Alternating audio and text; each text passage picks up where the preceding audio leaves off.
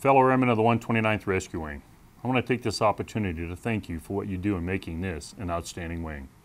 The diversity and experience you bring to the fight is truly remarkable, and I'm humbled to be your leader. I want to especially thank those of you who participated in the Equal Opportunity Climate Survey earlier this year, giving me direct feedback on our readiness, human relations, and organizational climates. This feedback led me to begin exploring and implementing procedures that will set you and the wing up for greater success. I directed leadership to ensure that feedbacks and evaluations are administered and completed in a timely manner, and that all selection boards are conducted fairly and with transparency. On his first day, I asked our new command chief to create a mentoring program. We still have work to do, and are taking great strides to ensure that wards and decks are written and submitted so that our deserving airmen are recognized. I've pushed force development at every level.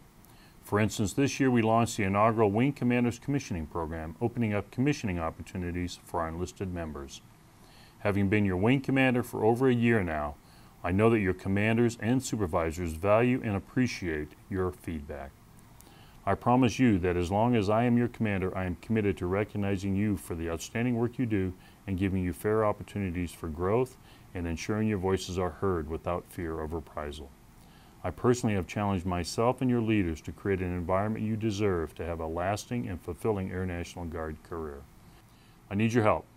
I expect you to be committed to the mission, our core values, being a great wingman, developing yourself, and maintaining your personal readiness.